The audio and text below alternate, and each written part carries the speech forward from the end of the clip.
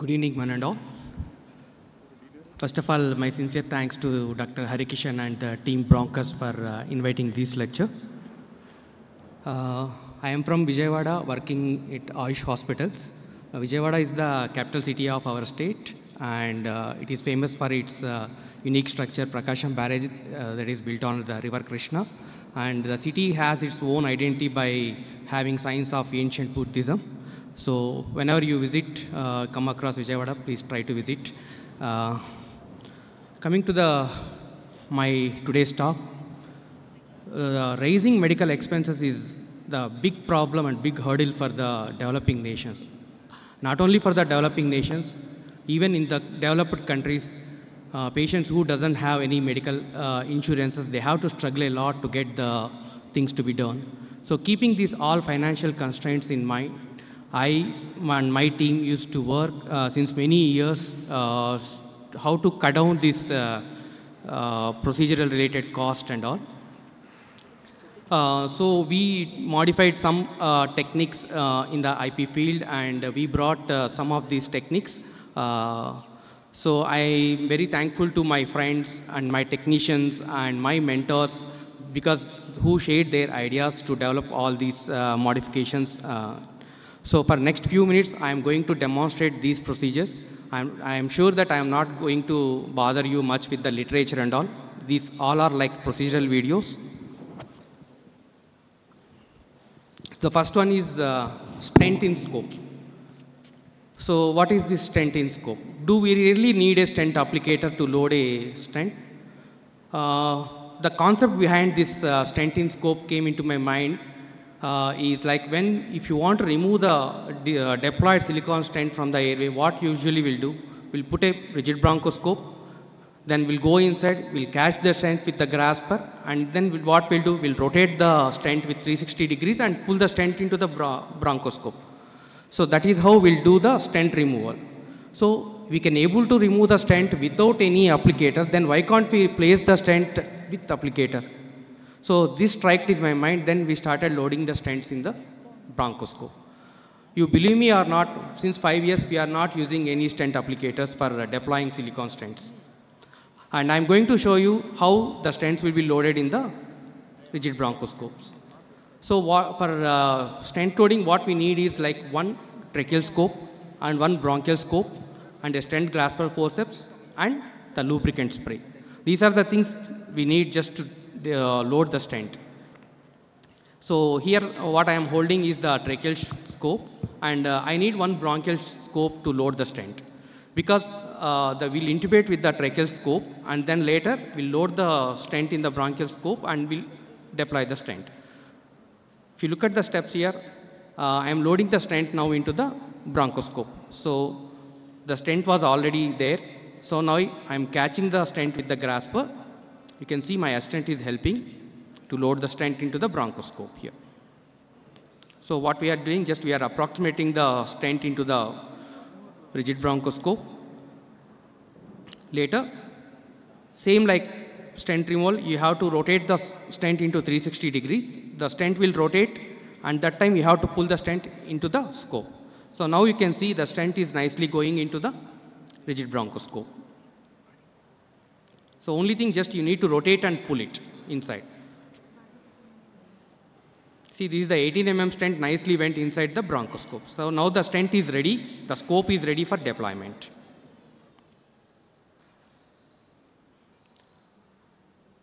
So this is how the loaded stent in the bronchoscope looks like. Then how to deploy the stent? You need to intubate with the tracheoscope. Then you can remove the proximal detachable head.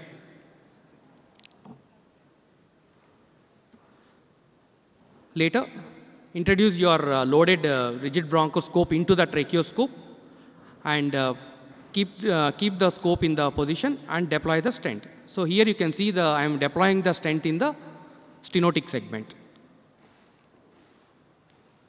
This is for just demonstration purpose. I made this video. So you can see the stent will go into the stenotic segment. And here you can see the live case here, how we did. So here we are, the loaded stent was deploying under vision with the forceps. So I am pushing the stent into the trachea here. The stent is going very nicely into the trachea. And under vision, I am deploying the stent, which is not possible with your stent applicator. And this is how it looks like after deployment.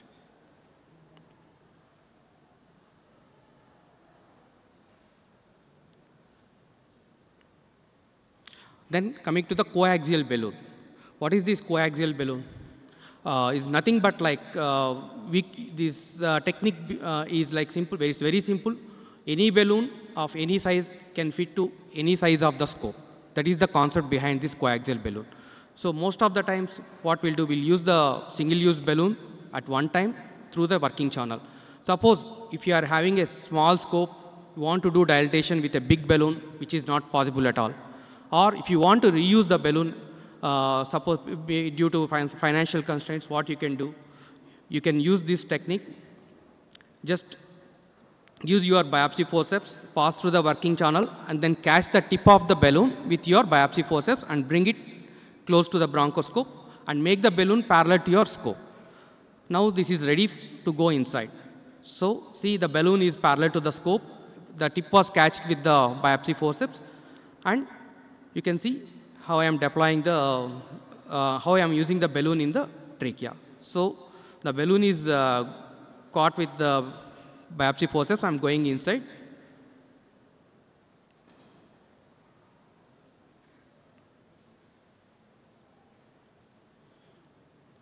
It's passing through the larynx.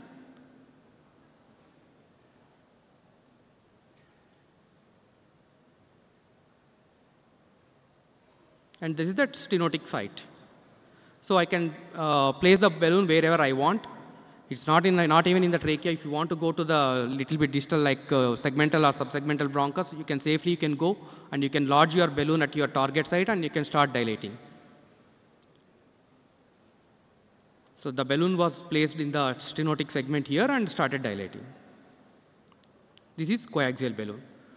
And can you imagine a double channel bronchoscope in the near future? Hope so. It may not possible for, I think, few more years. And so simply adding this irrigator cap, what is actually adapted from the gastro basket.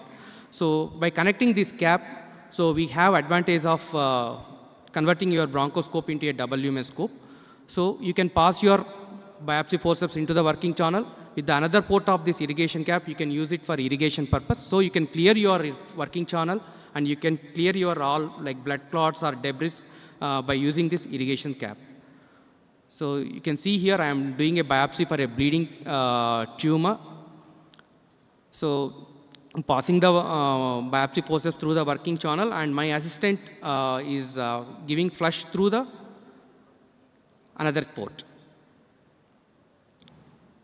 So this can give a clear image. Suppose if your scope got blurred with the blood stains, so you can clear with the with irrigation, and the scope get cleared, and your biopsy will be more easy. This cap cost not more than 2,000, I think.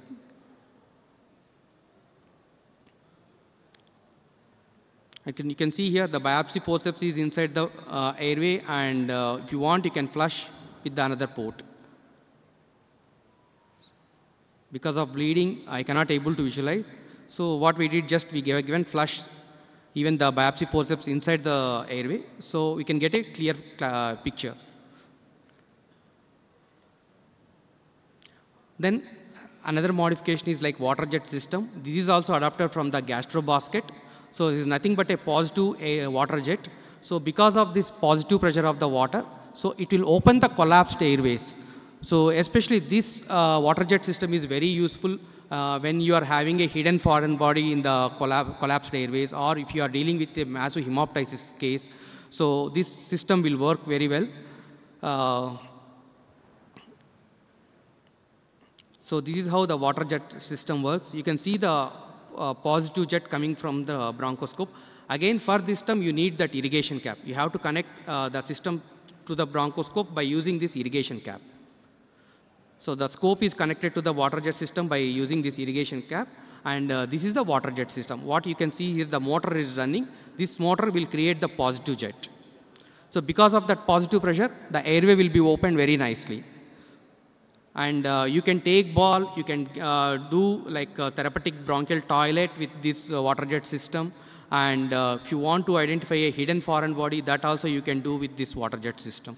So here I am taking the ball. So this system will have a foot operating switch. So you can control your fluid filling into the airway. So how much fluid has to go, that can be decided by you only. So here just simply I'm taking the ball. And this is a case of impacted foreign body in the left lower lobe bronchus. So the foreign body is not visualized properly here. So because it is covered by granulation, so we did a electrocautery cut and we opened the bronchus. But still, because of the collapsed airway, we cannot identify the foreign body. So what I did here, just I used the water jet system. So I opened the bronchus, I went inside, still the foreign body is not visible.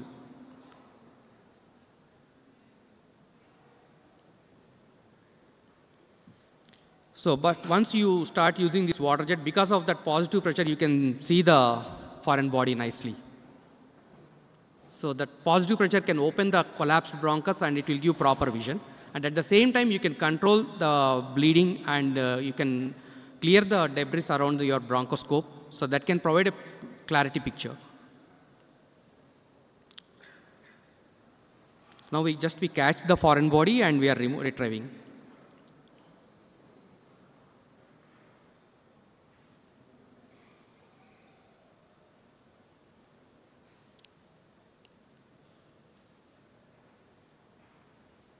So that is the advantage of water jet system. Then coming to the cost-effective Heimlich valve. The average cost of Heimlich valve in our country is around 5 to 6,000. So this can be replaced by just simply placing a balloon between your ICD, intercostal tube and bag. So that can convert your intercostal drain into the Heimlich valve. How we can do it, that I can going to demonstrate now. This is how the system looks like. So what you are seeing, the proximal portion is the intercostal tube and the distal one is the drain system. So just I place the balloon between this tube and drain. So this balloon acts as a one-way valve and it will not allow the backflow of fluid from drainage bag into the pleural cavity. That is why it can reduce the contamination of the pleural cavity. You can see here, this patient came with a spontaneous pneumothorax with minimal air leak. Actually, somebody placed ICD outside because lung is not expanding. They referred the patient to us. So we did the thoracoscopy because to look what is there inside. So this is the additions, like you can see this, the amount of pleural contamination here. Everything is because of just the backflow of fluid from your ICD bag. So this can be prevented by using this balloon. If you are having a Heimlich valve, that's fine. If your patient is not affordable the Heimlich valve, you can use simply a balloon. So what you have to do, just take the balloon, sterilize it with either your Sidex or 2% chlorhexidine, or you can use ETO balloons, and just cut the balloon at the proximal end and fix the balloon between the intercostal tube and drain. So I am fixing the balloon to the intercostal tube now. So you can see the balloon is fixed to the intercostal tube. Now what we'll do, then we have to introduce the balloon into the drainage bag. So the balloon is going into the drainage bag now. So this makes your drain is ready with a safety valve. And you can see here, the backflow is prevented by your balloon.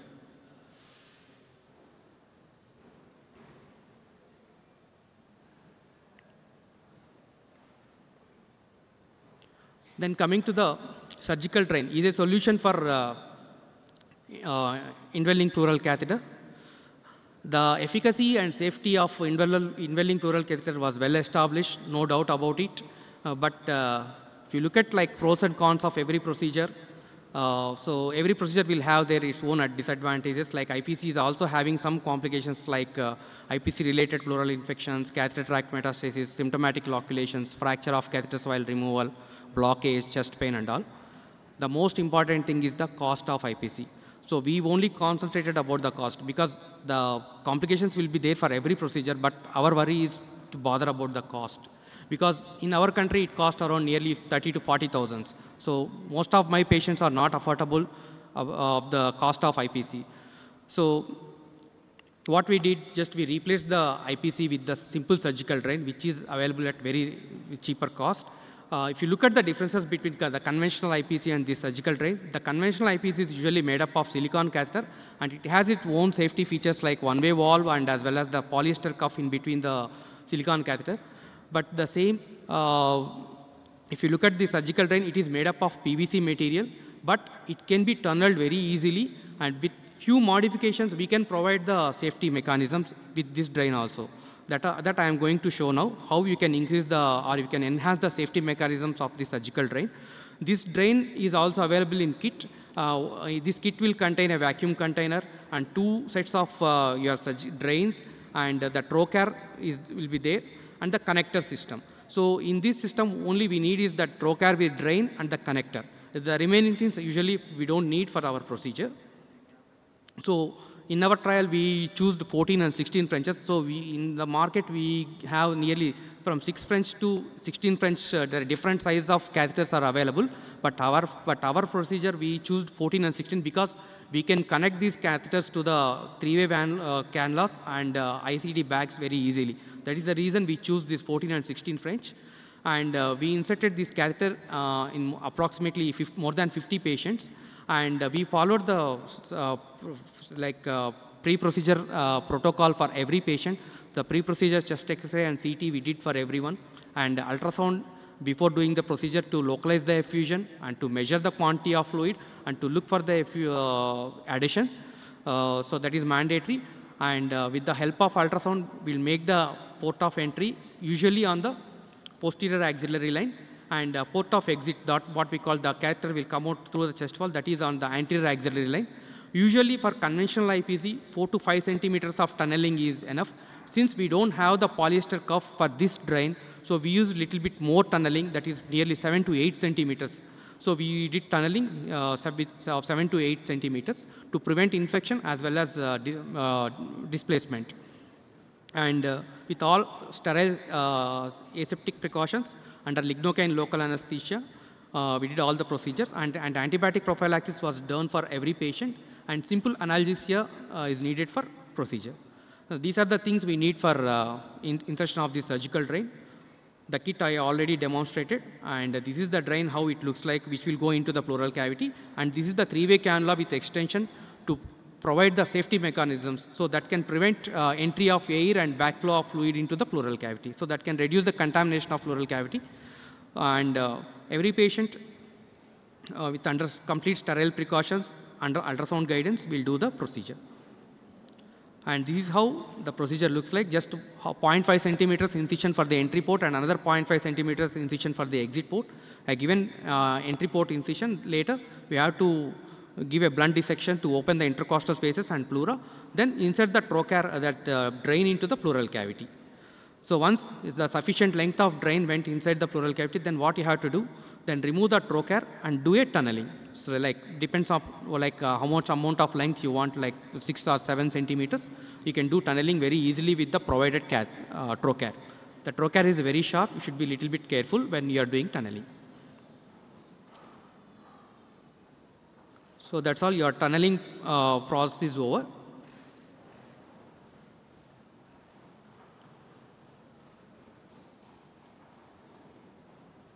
Then we'll suture the incision wounds, and this is how it looks like. And nowadays, for all suspected malignancy patients, those who will undergo for thoracoscopy, we started using this drain as a extra drain, apart from that regular ICD. So once we got the diagnosis, and if turned out to be malignancy, we can use the drain for future purpose like fluorodesis or drainage of the fluid. Suppose it's turned out to be non-malignant, just we'll simply pull out the tube. So that is not going to cost much. Instead of using conventional IPC and spending more money, simply we replace this drain with conventional IPC. And this is how we'll aspirate the fluid. It's like your simple thoracensis. You can use the 3-way extension cannula and you can try to aspirate the fluid based on the amount of accumulation, probably once in a week or twice a week. Or if patient can able to manage at home, we'll give a proper training so they can go home and they can tap there at home with their taking their family members' help. Or if you want, you can connect this drain to your drainage bag by using this connector. So this is also provided with the kit. So just you can take this tip, and one end will go into the intercostal bag, and the another tip, that narrow tip will connect to the drain. So the fluid will drain into the bag. So this is how we'll connect the connector to that pleural catheter to the ICD bag. Or if you want use the three-way cannula, just remove this one and fix the three-way cannula. See, the three-way cannula is fixing now here.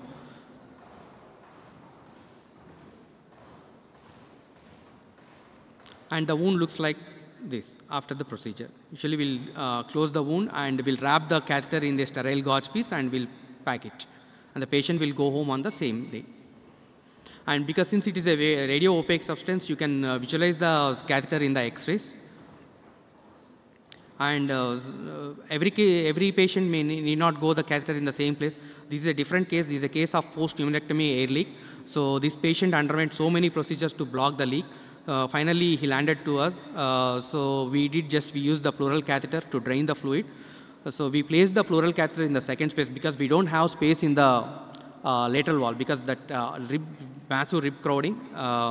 So we don't have space, just we place the catheter in the second space and we send the patient with the bag.